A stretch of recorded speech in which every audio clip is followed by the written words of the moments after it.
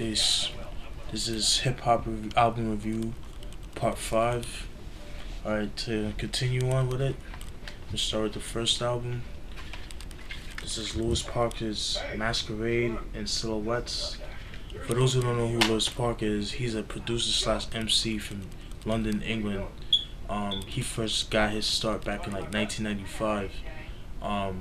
He was 17 at the time when he came out with he came out with a 7-inch single, because in England they don't really do 12-inch. They're really known for 7 inches, whatever, or 45s or whatever. And he put out a joint called Wonderwalls, which is pretty rare and it's hard to find to this day. And it was like in limited. It was It was a limited quantity, but it's very sought after. And in 1996, he came out with a single called Rise, which was critically acclaimed in England. And to fast forward to 1998, he released this album, Masquerades and Silhouettes. Pretty solid album. It's a flawless album in my opinion. I actually found this at FYE a couple years ago for $3 used. But dope boom bap hip hop. To describe his sound, how should I put this? He, to me, I told him this because I have him as a friend on Facebook. He, to me, is the Jerry Goldsmith of hip hop. So all my movie buffs, y'all will know what I'm talking about when it comes to like the composer. You know, he's the truth with that. So this is Lewis Parker, his first album, Masquerades and Silhouettes, 1998.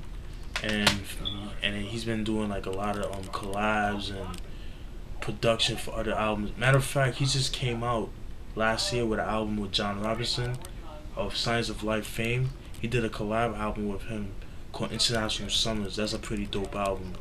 And he just came out with an album called Dangerous Adventures, which came out last month or something like that. Go cop that shit. Moving on.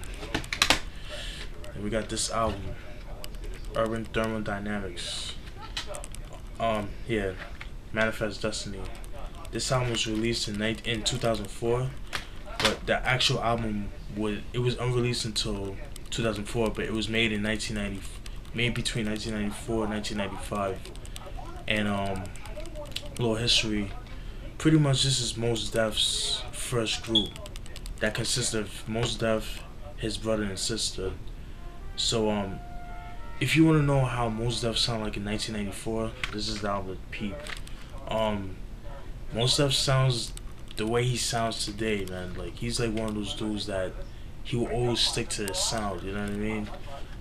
This has like a jazzy vibe to it, you know, kind of a DITC vibe to it, you know, pretty dope, kind of hardcore, you know. If you're a fan of Mos Def or a fan of like mid-90s hip-hop, you would love this album. Unfortunately, this album is very hard to come by. It's out of print. I just copped it. I don't know what I was buying, but I had no idea who these were, but I was like, let me cop it. It looked pretty dope, so I picked it up, and then I was loving every second of it. Pretty dope album. Urban Thermodynamics, Manifest Destiny. You know, you probably get it at Amazon or eBay for the dumb cheap. Moving on. Got this album, Drumz and Llingo Blakmarket. This is an underground hip hop group from Philly. This album you can't get like in any stores. You would have to go to either undergroundhiphop.com or their website, Kickdrum Products. That's KICDRUM products.com, all in together. They're from Philly. Pretty much, you know, they both use the SP1200. Just strictly, you know, dope rhymes, dope beats, you know, very, you know, 90s influence. You know, if you like 90s hip hop, you would definitely like this album. This was released in 2008. Like I said, you cannot get this like FYE or anything like that. You would have to go to underground.com or Kickdrum Products, as you can see here, KICDRUM products.com. Then we got my man Blacastan. For those who know who Blacastan is, he's a Connecticut and from Hartford, Connecticut MC. A little brief history about him. He um back in the days, like he was a hustler, pretty much. Like he did some time back in the '90s for like armed robbery, some crazy shit like that. And during this time um he got locked up in the '90s, and then like during the '90s, that's like while he was in jail, he developed a love for writing, and he like at that time, like people are stuck in the past, that type of thing. Well, he enamored the '90s so much, that's all he knew. And pretty much like when he got out years later, like he was kind of disillusioned of what he was hearing now, like after he got out of jail. So like in 2006, he came out with a mixtape called Me Against the Radio, pretty much, from what I just said. And that's a classic mixtape. It's very hard to come by. And what's cool about that mixtape is that it has a song called Life of a Tape, which it's kind of like I Gave You Power by Nas or Straight Bullet by Organized Confusion.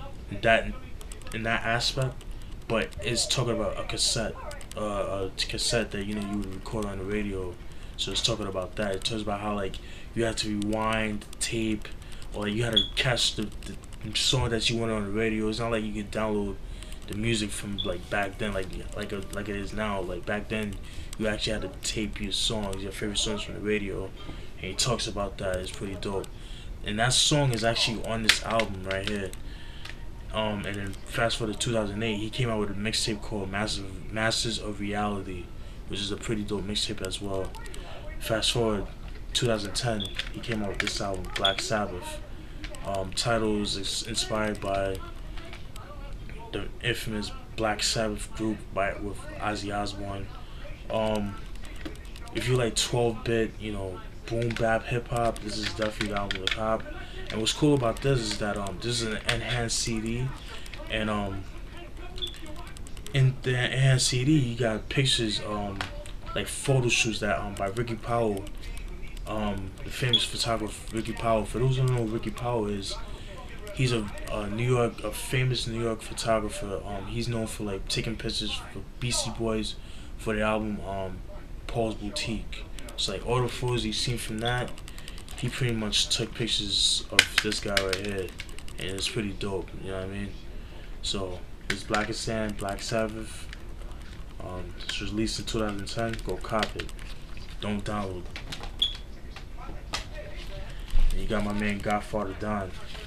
For those who don't know who sorry about that. Godfather Don is, he got his start back in 1991. Came out an album called Hazardous, which is very hard to come by. Good luck finding that, because I went on eBay or Amazon a couple months ago, and I saw it for like $100, and there's no way in hell I'm paying $100 for that CD. I'll wait for it to reissue, which I doubt they will, but who knows? You never know. And then what really got him famous was what got him known was that in 1993, Ultramagnetic MCs came out with an album called The Four Horsemen, and in that album, the biggest single was Raise It Up, which was featured Godfather Don, and he also produced the track, and so that's what really got him noticed. And by the way, I feel like that was their best album, by the way. And in 1995, Godfather Don collabed with Kool Keith. With the Cenobites album, all beats were produced by him, pretty much. That album is also very hard to come by. Good luck finding that. I want a copy of that too. And then like throughout the whole '90s up to like 1998, he was putting out like 12-inch singles. But most of the time when people put out 12-inch singles, they would usually put those singles on the album. But that's not the case with this album. He made like complete new songs for the album, and you have this album, Diabolique. This was released in 1998.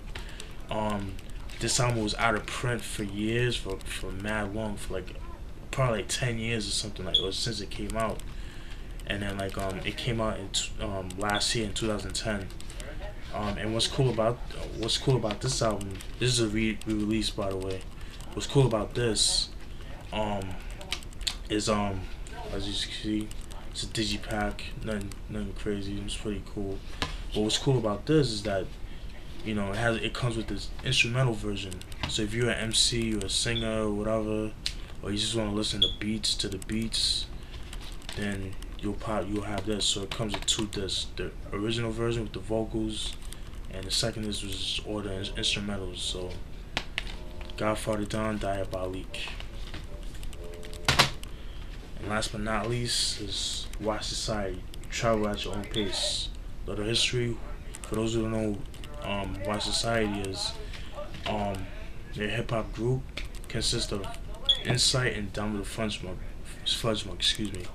Down with the Fudge Mug, how he got noticed was back in like 2006. That's how I've noticed him too. Was he was putting out beat videos of his MPC 2000. He would do like a whole bunch of MPC beat videos, and they were like critically acclaimed. And then people wanted more and more and more of his stuff because it was so good. It was so reminiscent of the '90s and all that shit. And then like in an interview, he was Don was saying that how he met Insight was he went to an Insight concert, and he was too young to go to the concert, but he snuck in, and then he gave Insight a beat CD with like scratches already done, and like how Insight was like his favorite rapper, like he knew all of his lyrics and stuff like that. And fast forward, they got into contact and such and stuff, and like they started doing songs together, and you have this album right here. And from what I've heard, they have an album that they made in 2005, but it's yet to be released. They don't know when they're gonna release it. I want to hear that shit. But this album is pretty solid, man. Like flawless, classic album. I know this is too early to say, but this album, man. Like if you're a fan of like duos like Gangstar or Pete Rock and CL Smooth, this album's a cop. This is Watch Society, Travel at Your Own Pace, 2007. Hope you enjoyed it. And if you like those albums, if you want to hear them, go cop the album, or you go to undergroundhiphop.com, check those albums out, hear the snippets. If you like it, go cop the album. Hope you enjoyed it. Peace.